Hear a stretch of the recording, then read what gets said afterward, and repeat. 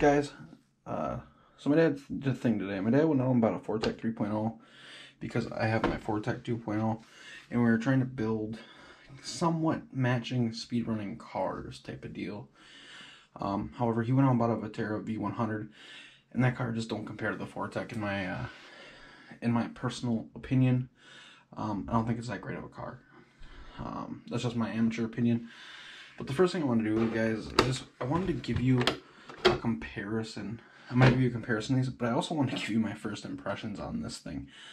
My first impressions on this thing is it's absolutely enormous. If you look at it, like just even sitting next to the Fortec, this is my back wheel to it. Look how much bigger that thing is. It is just absolutely huge. So we're going to move my Fortec aside, and we're going to look at this thing. So the Mustang, of course, is going to have some differences. We'll talk about that later. Let's just dive into this thing and talk about it. So this is going to be your Fortec 3.0. It is the Corvette C8 Stingray body. This one is blue. If you look at the body, it is very, very detailed. Very good job, Traxxas, on this body. From front to back, come over the top, you can see your engine in there, which is very, very cool. Traxxas, awesome job. And then, guys, one thing you'll notice right off the bat that's a lot different is instead of having body clips, you come up under the body here, you do the back first, you pull the front, and that's how your body comes off. It is a clipless design, as you can see here. There's your front clip, little push, and your back one, little push. And then there's that engine mounted up in the window.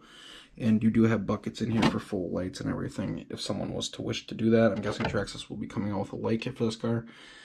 When they do, that'll look absolutely insane. I don't want to scratch that body too much. It's still new, but... And then here is the chassis. As you can see, looking at it, it is a lot longer than the stock Fortec chassis, or the Fortec 2.0 chassis, or the original Fortec chassis, I guess you could say. Already up front, I noticed a different bumper on here, but that's of course because of the clipless design. In the back, there is no body post, but it does look like Traxxas possibly. Nope. Okay, I thought there'd be holes through this, but there's not. Oh, I guess it's you do line up the body in there. I thought maybe these were like, you could put body posts on these and up here, but that's actually just the way the body aligns on the chassis to make it easier to clip in. And you have this very long battery tray on here, guys. This thing is ridiculously long. If you remove this foam, that is just crazy how long that is. Oh my god. Now, one of the things that I was very disappointed to see with this car cost $329 out the door. And this is one of the things I was very disappointed to see Traxxas doing. This car has the TQ radio. And in my opinion, you're paying $329 for a car, even $300 for a brush car. Traxxas, throw in that TQI radio. Don't be cheap bastards. That's so shitty. No TQI radio. What the fuck? But anyways, so there's a car. As you can see, it's pretty similar to this. I'm sure. Oh, I do. So if you look over here, I have my stock electronics out of my Fortec. They're there. Same thing is going to be in this car that you're seeing here. So basically, you got longer, and I don't think you got wider, but we're going to check that. I think it's just longer. I don't believe it's wider, so we'll check that in a little bit here. But anyways, I'm going to go ahead and throw this body back on real quick, and this is how easy it is to do that, guys.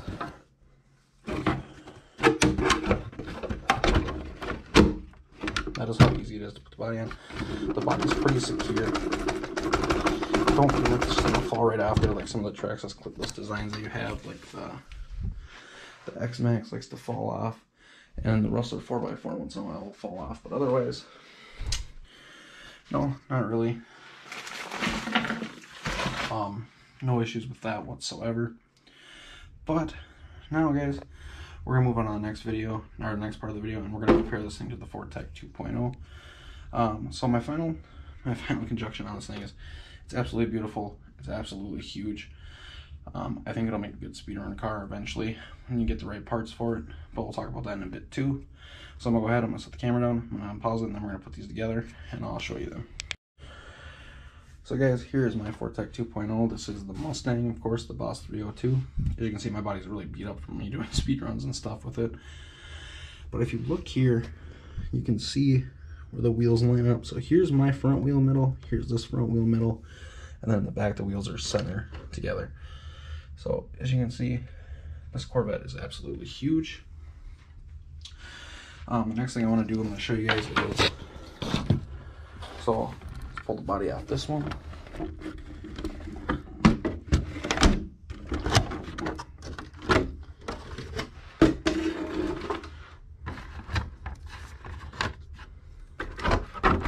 I hate those clips. God, I'm so sick of clips. So there you go. This way you'll be able to see it a lot better together.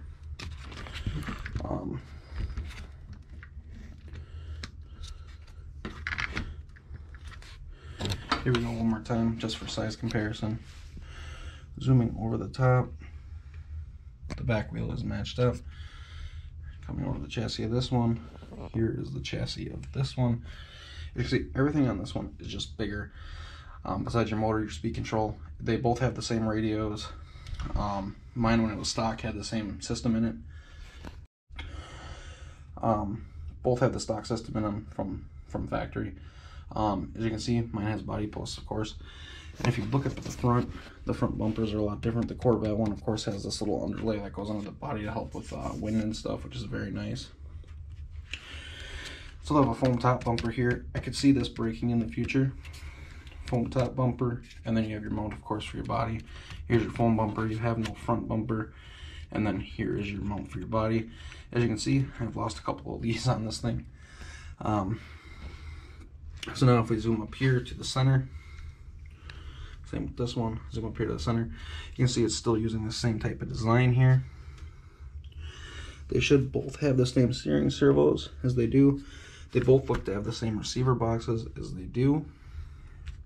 Now if we talk about battery tray, this battery tray on this thing is just long. It is as long as can be. This one's not as long, and as you can see, I took my thing off because I put a strap through it, as you can see there, to fit my 3S batteries. I think this one will be a lot easier to fit 3S batteries in, just being how long it is, possibly. Actually, here, let me grab the 3S battery quick that I've been trying to fit. Okay, so this is one of my 3S batteries I was trying to fit in here that would not fit. It would not fit in the Fortec 2.0.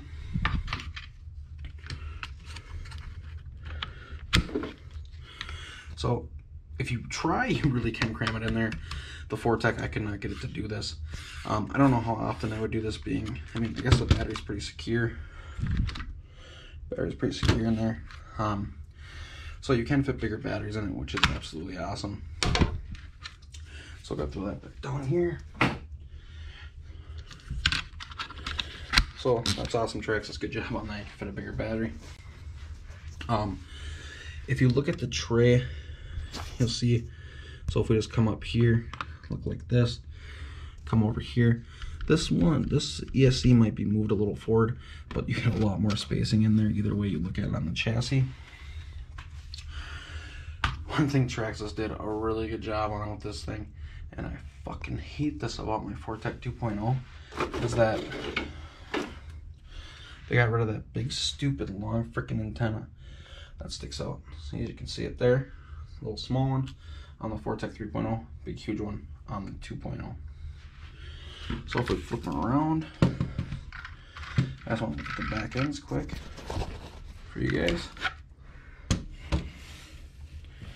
So we'll put them side by side. Now look, you can just really see the size difference in these things. It's just crazy. Here is your Fortec 2.0. The Fortec 2.0 feels like it comes with pretty tough brushed tires. My 3.0 did not, but these feel just about as hard as the VXL tires I put on my 2.0, which is awesome. Good job with that, Traxxas. Maybe not as tight, or as tight, sorry, is hard, but just about there. So pretty good job with that, Traxxas. I like that you did that. But one thing you'll also notice with these tires is they're a lot bigger around.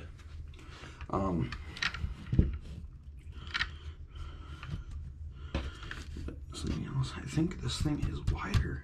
I think it's wider. So let me grab a tape measure quick. Let's see here.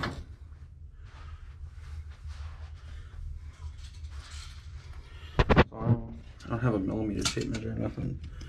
But so we're gonna say that's about, so as you can see there on the Fortec 3.0. Yes, oh my god guys, it is a ton wider. Not a ton, but about a quarter of an inch wider. Yeah, it's about a quarter of an inch wider, Jesus. But now let's do this quick. So there's a tire. There's your measurement on your tire, just so you guys can kind of see that. Now, here's your measurement. The tires are also a lot wider, and that's making this one a lot wider on the Fortec 3.0. Let's throw the bodies back on them. Give me a second here, I'm gonna throw the bodies back on both. If you guys look, these are both very nice looking cars. However, I think the Corvette for $329 is a pretty good deal for what you're getting when you compare it to like the Fortec 2.0. The size kind of bothers me on the Fortec 3.0 because I think it's going to be harder to find bodies for this thing. But eventually they'll come out with them. Eventually I'm sure someone will make a speedrun body for this thing. Maybe this body won't be too bad as a speedrun, being how, you know, it is, but this Mustang body is absolutely terrible for speedruns. But I do like that. I like the design of this body. I love the mirrors on the side. I love the engine in the back. I love the rims it's got on it. I love how cool it looks just sitting there. It looks absolutely awesome. Good job, Traxxas, on this Fortec 3.0. But you should have included a TQI radio on this thing. It would have made it even more worth it for people to buy. I love they did the light buckets up front. I love they did the light buckets up back. That tells me Traxxas has an LED kit coming out for this thing, which will be absolutely awesome when it comes out. Hopefully they don't make it Traxxas connector specific, or they don't make it Traxxas specific, if you know what I'm saying. But that will all come with time. We will see when that happens. Guys, I hope you enjoyed this video. If you did, drop a like and leave a subscribe. If you guys want to see this thing ran, put it in the comments and I'll let you see it ran brushed, and then we'll put a brush system in it. Same way this thing's got in it, and we'll run it.